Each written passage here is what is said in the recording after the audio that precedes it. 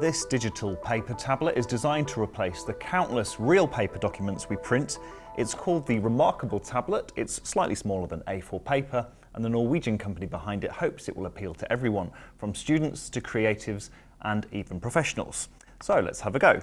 I've got a document here that's been sent from my computer, and I can write directly on here if I want any changes making. Now, usually e-paper style screens aren't very responsive, but the company says this one's quick enough to draw on directly, so let's take a look at that. I've got a sketch here, and I'm going to finish off my design. And they've even given the screen a sort of textured feel, so it doesn't feel like you're writing on glass like it would on a different tablet.